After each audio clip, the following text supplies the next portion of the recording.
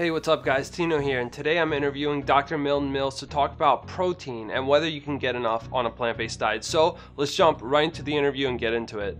Kind of one of the oldest attacks on plant-based eating is that, oh my God, you're going to end up protein deficient. Nothing could be further from the truth if you're eating a well-planned diet. First of all plant cells have protein in them, but some are more concentrated than others. So typically your concentrated sources of plant protein are your grains, corn, wheat, rice, quinoa, which actually quinoa is a legume, but it's treated as a grain. And then you have your legumes, beans, peas, lentils, and then nuts, cashews, walnuts, almonds, pistachios, pecans. All nuts are very good sources of concentrated protein. The one issue with the nuts is that they tend to have higher fat content, so you have to be judicious in your intake. And then you get to your more dilute sources of protein, and those are your vegetables. Green leafy vegetables, broccoli, kale, cauliflower, carrots, you name it. And then also root vegetables also have protein in them, potatoes, sweet potatoes, turnips, and so forth. But again, those also tend to be more dilute because they have a higher water content. So if somebody is eating a varied plant-based diet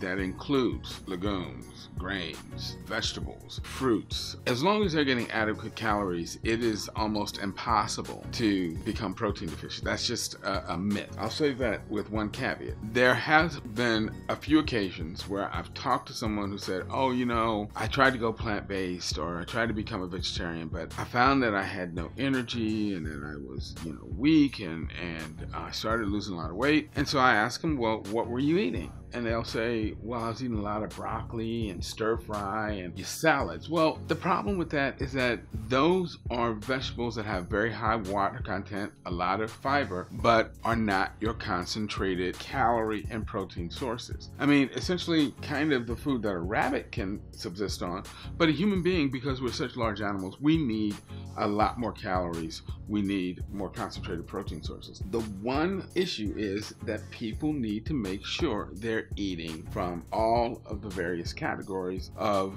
plant foods, and then protein intake is not a problem. And I can't stress this enough that the largest, strongest land animals on this planet are all strict plant eaters. Elephants, rhinos, giraffes, hippos, cows, moose, deer, so on. And I also point out to people that Western civilization was built on the back of herbivores. When we needed to pull plows or lift, the stones that they used to make the cathedrals in Europe via pulleys, we didn't hitch those machines up, the plows and the pulleys and so forth, up to lions, tigers, and bears. We hitched them to horses and oxen because it's only the plant eaters that have the strength and the stamina to do the kind of work it took to build Western civilization. So there is more than enough protein in plant foods. As I often point out to people, all protein is initially made by plants. Any protein you find in animal tissues is actually recycled plant protein. So you don't need to have animal protein, and not only don't you need it, but you shouldn't have it because animal protein is toxic to our systems in a lot of ways. It damages the kidneys and can accelerate loss of kidney function, damages our blood vessels, and can promote the development of atherosclerosis and heart disease, and it's also been linked to a number of different cancers. So animal protein is not only is it not necessary, it is healthier to avoid it. I actually have a detailed lecture called Are Humans Designed to Eat Meat?, which is a comparative anatomy study looking at mammalian carnivores, mammalian herbivores, and then humans, to show that we have the jaw structure, the dental complement, the digestive tract, and the physiology of a committed herbivore. As I said before, animal protein actually causes a lot of problems in our physiology if it's ingested over a long period of time, which is why diets that are high in animal foods are associated with higher levels of chronic disease and also earlier death. Around the world, studies show that the more plant-based the diet, the greater the longevity and the lower the risk for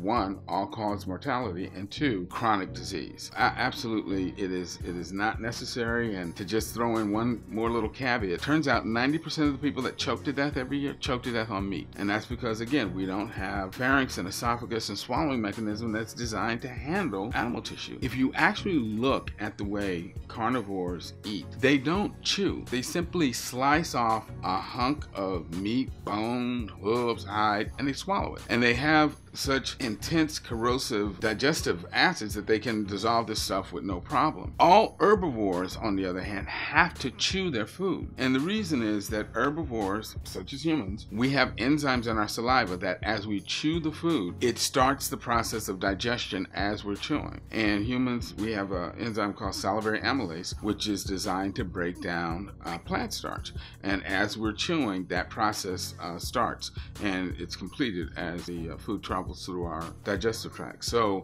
the fact that we chew is the sine qua non of being a plant eater. So I hope you guys found this video valuable. Let me know what your thoughts are on protein and whether you can get enough on a plant-based diet. Drop a comment down below for me. Give this video a like, share it around, and subscribe for more videos just like this. Thank you guys so much for watching, and we'll see you in the next video.